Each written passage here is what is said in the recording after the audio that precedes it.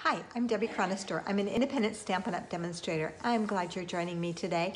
You can find me at stampwithdeb.com, and I'm on Facebook Live every Tuesday at 3 o'clock and Pacific Time. And I'm so happy you're here with me today. Let's get started. I have a really fun project for you today. That is what we're going to make today, or what I'm going to make. So the thing is you can't buy this today. This is something you can earn, and I know it's early to do this, and I usually try not to, but I just thought this was such a pretty card, and I just wanted to show you a couple things that you can buy today and a technique for doing this. So this is the Wonderful World stamp set, and typically, I don't know about you, but many times I look at these kinds of stamp sets and I say, what am I going to do with that? I don't want to stamp it in purple. I want this flower purple. But I don't want to stamp the branches in purple. Or I want this one, pink. But I don't want the branches pink. So I'm going to show you today how you can do that and do it easily. And show you some things that I used. So a long time ago, we had what were called deckle scissors, D-E-C-K-E-L or L-E? D-E-C-K-L-E, deckle scissors. And when I first started stamping, they were the big thing. It was the deckle scissors. And they cut this uneven edge around the top here. So let me show you close up. So you see this uneven edge that's cut here? That's what they did, or this one here. They cut that. So now we have deckle rectangular dies, and so I use those today. Those you can purchase at this time. And so I'm going to show you how I use those and what I did.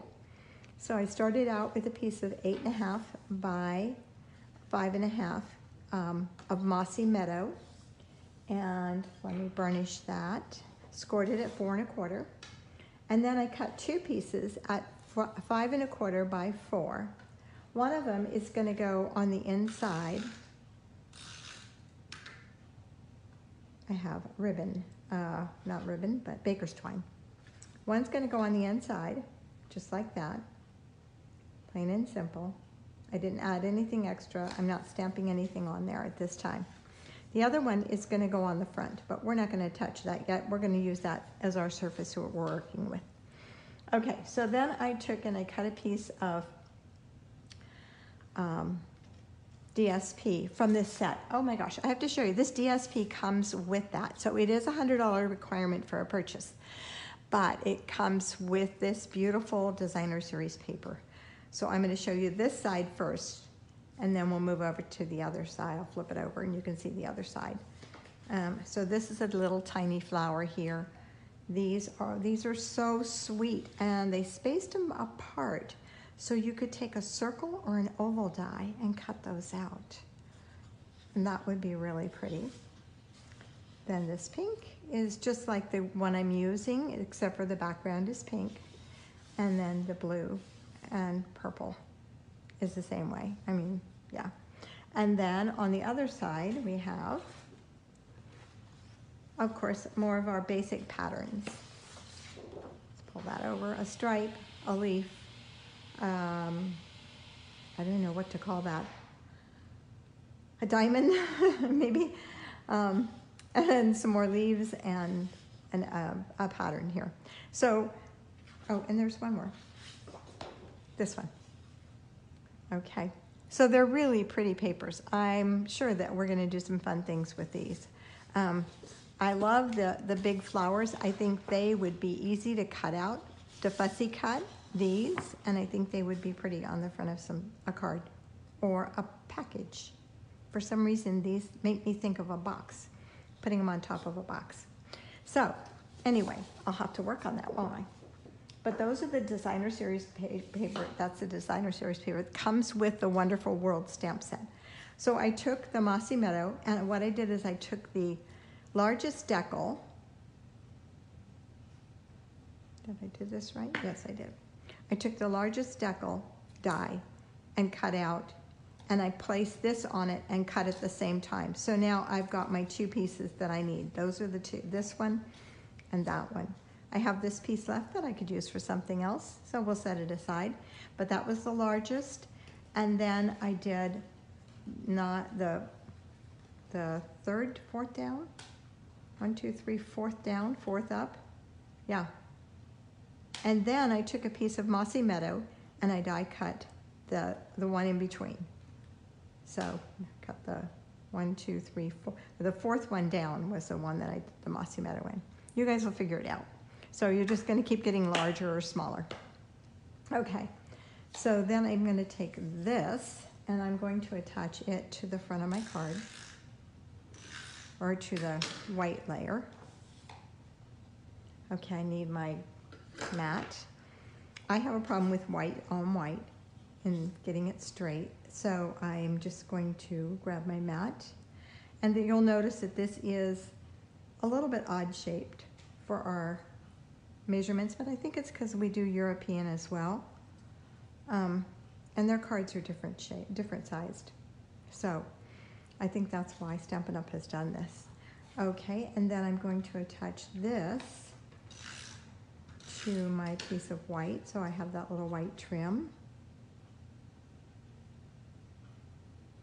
Just like that.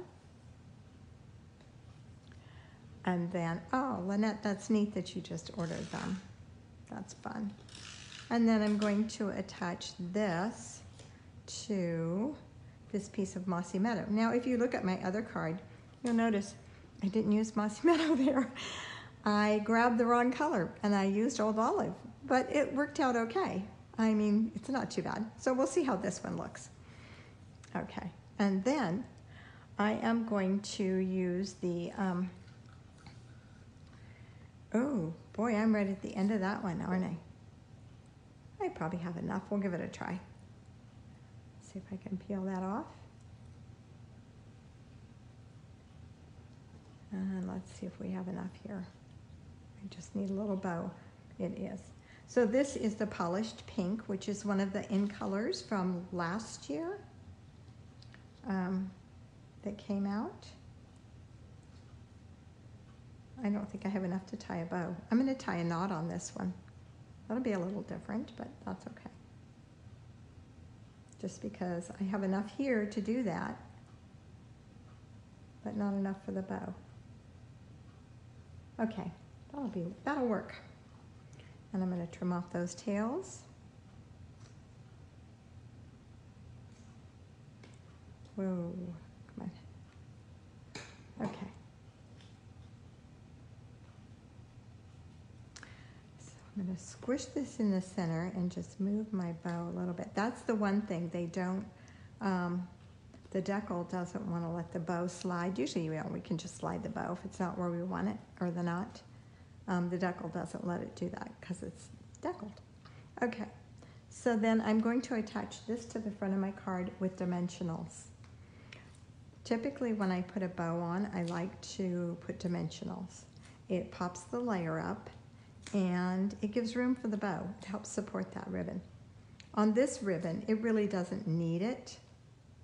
And I'm going to put a ton of dimensionals on here. I want it to stay popped up. It doesn't really need it because it's so flat that it's not, there's no extra thickness there. But we're going to do it anyway.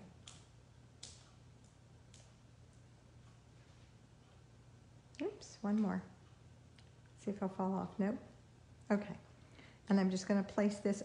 Now you see I have a hole in here because I cut this piece out of there, but I have extra layers. So even if you get this a little crooked, it won't be bad. Or if it's off-centered a little bit, it won't be bad. You'll be able to cover it up.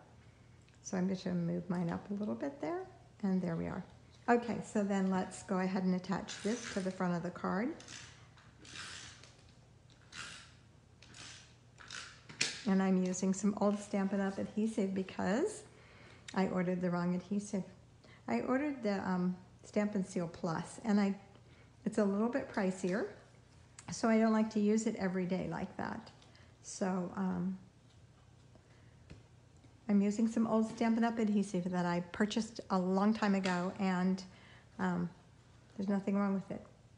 It's good. Okay, now I have a circle here somewhere, right here. And let's move this aside. So when I started looking at my designer series paper, I realized I don't really have a stamp the color of this. I mean a pad the color of this. It's kind of the polished pink. And so as I started playing with it, I liked it, the polished pink. I tried a couple different colors. I tried the Blushing Bride and I tried the Melon Mambo, and none of those worked for me. So what I'm going to do is I'm going to ink up my stamp here. And I'm just going to mainly ink the flower. And of course, I'm probably going to get a little bit of the stem. You want to make sure you're starting with a clean stamp. You don't want green in your stamp. Okay, and then I took my Stampin' Write marker. What are those? Those are something we don't use hardly ever anymore. But they are great on red rubber. They work really well. So I took my Stampin' Write marker and I just started coloring the leaves. So I'm just going to give this little guy some color. And I am using Mossy Meadow. And so this is going to come out dark. And you see I'm doing it on the side of the marker because I can cover a larger area and get a better image that way. Right around there, I want to go that way. And I probably, yeah, I do need both sides. I was thinking I don't need both sides because I was playing around doing some other things and I only did one side. Okay, now, when I stamp these, I have a greeting that I'm going to stamp also. Let's get my greeting out. And I know that's going to dry, huh? So when I stamp these, it was too dark to just use it that way. This is the thank you from Go To Greetings. Yeah, Go To Greetings. I love it.